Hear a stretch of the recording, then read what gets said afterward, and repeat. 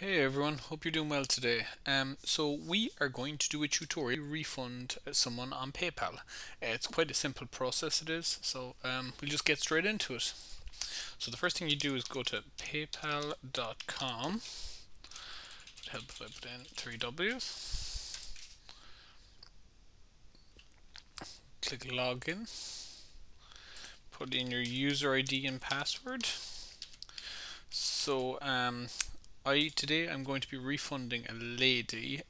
Before I moved to eBay Managed Payments, there was a lady about 6 weeks ago who says, yeah, who I sent the wrong item to, and then once she came back to me, so I sent her a replacement, and after I sent her the replacement, she's now saying it never arrived.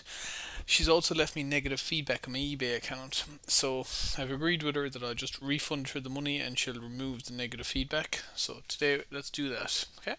So once you've logged in, click on Activity up here, then go to All Transactions. So her transaction was on the 1st of June this year. Okay, so see if we can find her. Scroll down. So this is the lady here. So it's only a small amount. So you can click refund here. It's a little bit slow today. So here it brings up all her details, her name, transaction ID, the amount to refund.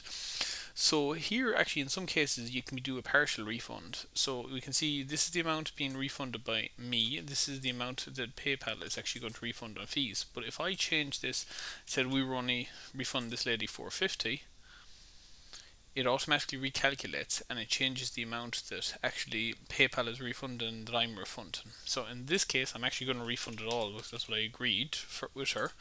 So that we've put in all our amounts. Next thing is the invoice number. So if you had an invoice number, you could put it in here, but it's completely optional. You don't actually have to do it. Again, you can put in a note. So I'm going to write refund for jade roller. So I sold this lady a jade roller, which went missing. So it's as simple as that. Then you click issue refund. It's processing, so it says this lady has been refunded, so hopefully she should be happy with that. If you're doing this on your mobile, it's exactly the same process. There's absolutely no difference. You just go to eBay, go to paypal.com, you log in, find the transaction you want. If there's a lot of them, you might need to go out through your activity and go customer that. You can probably identify it from your eBay order, which is probably easier if it is an eBay order, even though most people have probably moved to managed payments now.